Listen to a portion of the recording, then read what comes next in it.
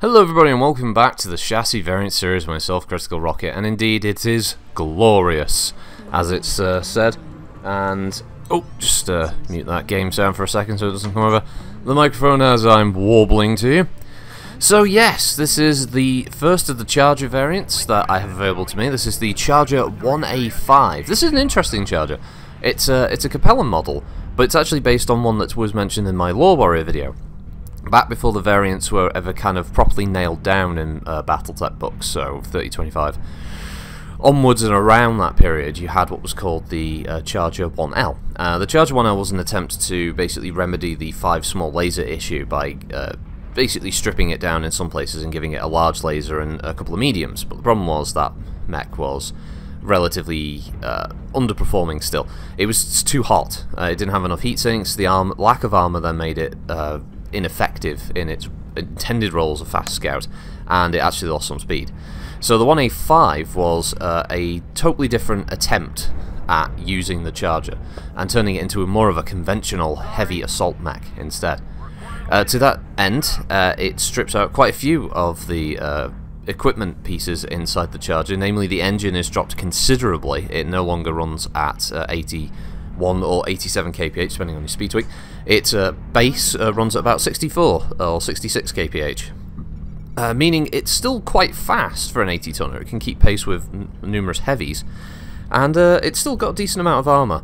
The main differences here is that it brings some ballistics to the party, namely in the form of an AC-20. It also has a pair of SRM-6s, specifically the model Baikal series produced in Battletech, and a medium laser and a small. Essentially, you end up with a pretty effective short-range mech. So it turns the Charger 1A5 into a pure brawling machine.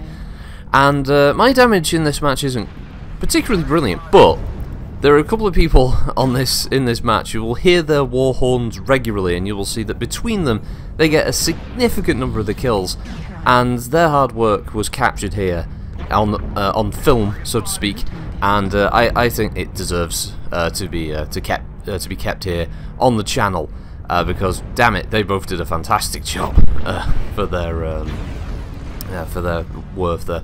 They did some phenomenal work. One of the players is in a Charger as well, and his I think he just got his first killer. He's got a phenomenal laser boat version there of it. It just shows the potential of the Charger as an energy boat assault, and it can do some significant damage very quickly. One of the other guys is a member of TCAF, who are all pretty good players anyway, let's be fair. So yeah, personally I really like this model of the Charger. The 1A5 is quite cool. It's actually not too bad for heat. Its emphasis on the sort of short-range brawling nature of it means it works well in the middle of a scrum. You can very rarely overheat this thing, because I don't think the weapons can fire quick enough to cause a heat spike, and yeah, once you're in that sort of medium laser range, you can do a hell of a lot of damage very quickly. It's got a lot of maneuverability, and yeah, the armor is still pretty decent. And this is, I don't think this one is skilled either. I believe, no, I didn't put any skills in this thing, so it's not even running optimum, so to speak. So you can squeeze even more out of this thing, and I definitely think it's worth having a look at. If you haven't picked up the Chargers at this point for C builds, I'd say, because I'm not gonna say whether you should or shouldn't. I think you would have made your decision by now if you want to pick up a Charger pack. This is a pretty damn fun variant alongside the 1A1. So yeah, it's pretty good. And this round, the kills were just they were just racking up for these two. I think they got, by the end of it, if you don't see the scoreboard, they got 10 between them. One person got 6, the other person got 4. Holy shit! I can't see through the preview window because it's too small.